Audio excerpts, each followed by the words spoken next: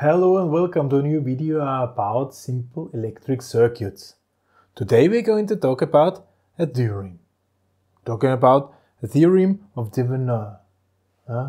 Frenchman, Léon Charles Thévenin was his name, and he postulated, or even it was proved, that every circuit which has only linear elements inside, so resistors, voltage sources, current sources and stuff, linear things, can be replaced by just one real voltage source. So a voltage source with an internal resistance, series resistance. So that this is the situation. So let's say we have a certain network. This is how the real network is looking, and according to clamps A and B, connectors A and B, we can find values for US and RI which do behave exactly like this would behave, or this is behaving. So we can replace all the stuff inside by just one real voltage source. This is actually true. How is this working? We have to get somehow to the values of Ri and US. So the replacement voltage source values, the source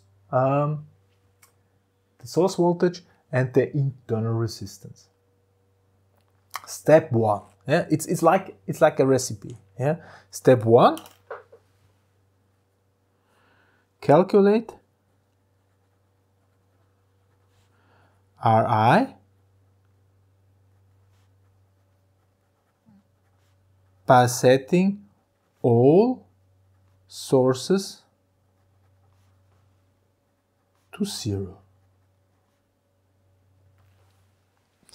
So, we set this source to 0. What is a voltage source with 0 volts? Just a connection. This is the voltage source, and now it's a voltage source with 0 volts. So we have here R1,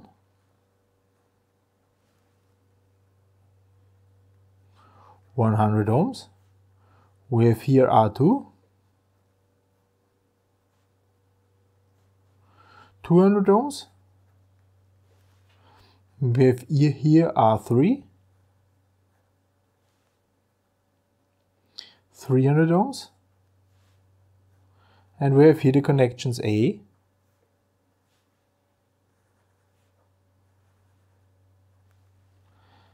and B. And we want to calculate a replacement resistance of those two. I think we all agree that those two resistors, they are a parallel circuit. So we do have actually the case that we have here one resistor, here another resistor, A and B. Here we have 300 ohms, and here we have those two in parallel. We have 1 divided by 100 ohm plus 1 divided by 200 ohm. What would that be? Grab the calculator. 1 divided 100 plus 1 divided by 200. 666.6 periodic ohms. That's this. Now we see those two are parallel, are series.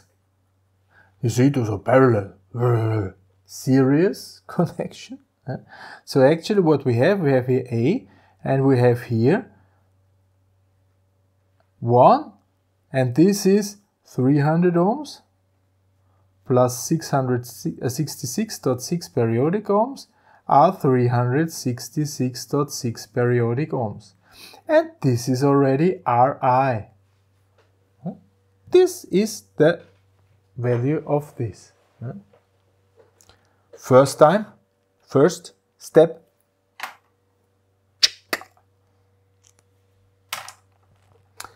Second step.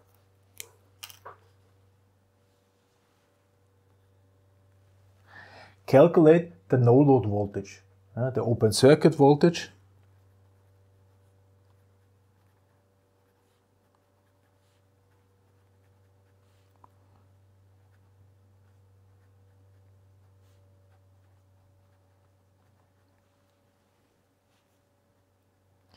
This is then US, because here the open circuit voltage US is US, so it must be here as well. Alright, how to do this? Open circuit voltage, let's draw it.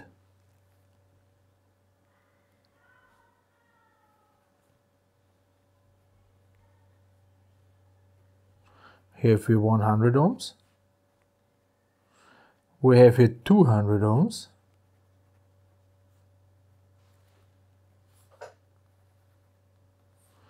We have here 300 ohms. And we have here open circuit voltage.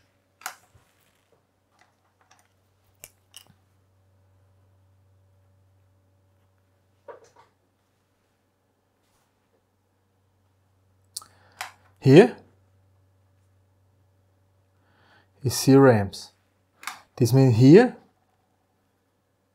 we have 0 volts. This means this does not count. If there is no current running, this doesn't count. So actually here we have our 30 volts.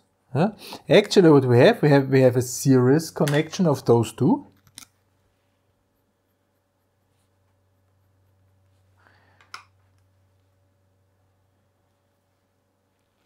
So we have here looking actually like that. Here is the series resistance.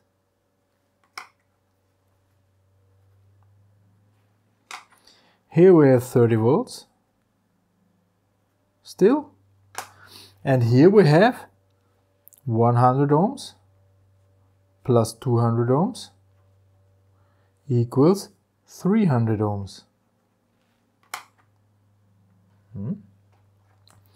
If between here and here is 30 volts, we have between here and here 30 volts as well. So here we have 30 volts.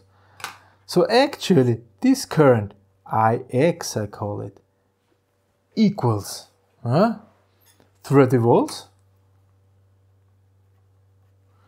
divided by 300 ohms.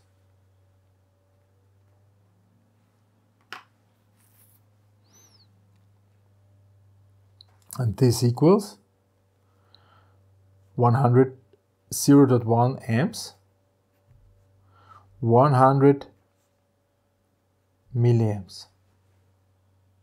Whereas here Ix is here, but here as well, because nothing is going out, so Ix must pass here, down here. And if we have a look at here, I will call this U2. U2 equals Ix multiplied by R2, and have a look at this mesh here, at this loop. U2 minus US minus 0 volt, U2 is US. This equals already US, the source voltage. So we just have to use this. US equals R2 200 ohms multiplied by 0.1 amps is 20 volts.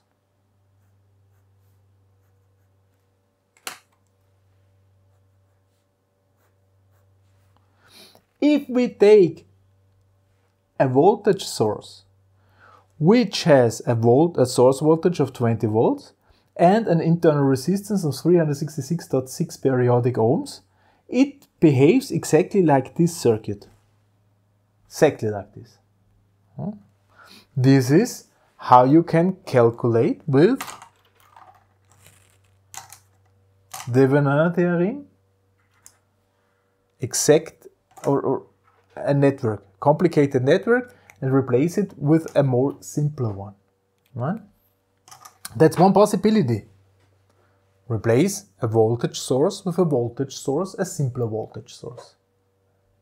And I said, it does not really matter which type of sources and so on you have in there. So actually, we should, according to Thévenins, we should be able to replace this also with a voltage source. But here we have a current source, with a current source inside there. So we have to replace this with a voltage source, and this is working. So yes, it is working. By following exactly those two steps. Okay? Remember the first steps, calculate Ri by setting all sources to 0. I will note this again. First step, calculate Ri by setting all sources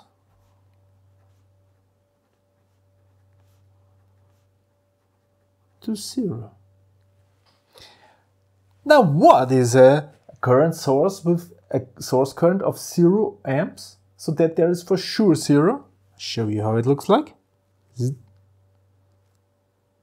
Like that. It's not there. There's a hole. In this branch there's for sure 0 amps. And then we have here R1, which is 100 ohms. We have here R2, which is 200 ohms. We have here R3, which is 300 ohms. And we have here the two connectors A and B. And now we need to replace this thing with one single resistor. And here 0 amps. This does not count. A resistor where there is no current rushing through is, I can leave out simply. It's not worth it. So actually those two are in series. So those things, since the current cannot run here, it has to pass here and has to pass here. So it's acting like it would be a series connection. Those two are in series. So actually what we have here A, we have here B, and in between we have one resistor just, and this is 300 ohms plus 200 ohms, and this is 500 ohms. This is another value like than here, but it's okay, it's a different circuit. And this is Ri. So we already fixed one of our things, this is Ri. And second, and this is exactly the same step, second here, calculate the open circuit voltage. Good. We're going to calculate this. Second, calculate the open circuit voltage. So let's have a look how the open circuit looks like. Here we have 100 ohm. Here we have 200 ohms. Here we have 300 ohms. Here we have the connector A. Here we have the connector B. Open circuit means here we have 0 amps. There's for sure no voltage, right? So here we have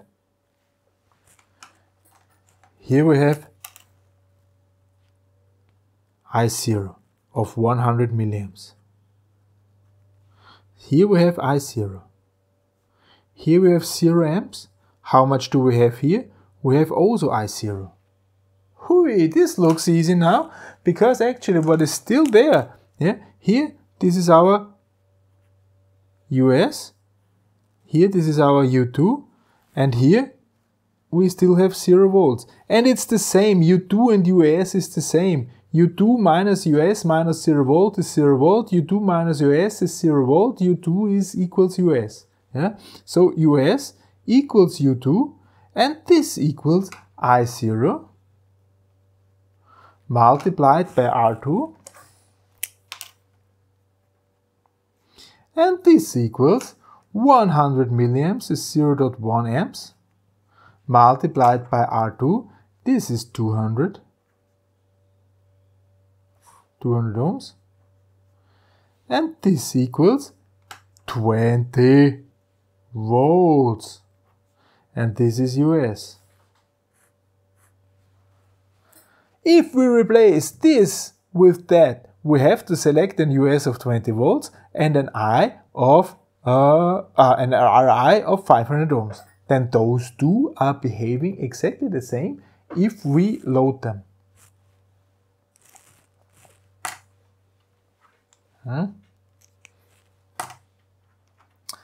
That's how it looks like, okay?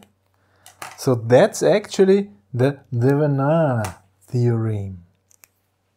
Here we have it. We can replace all possible linear networks with just one voltage source. Sometimes it's really easy to do that. For instance, we will get to know the Wheatstone's bridge.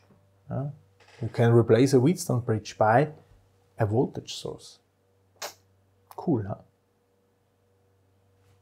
For me, at least. Thévenins theorem. We replace something with a voltage source. There's also a way how to replace something with a current source. This is the Norton's theorem. Norton's theorem, replace something with a current source. Next video.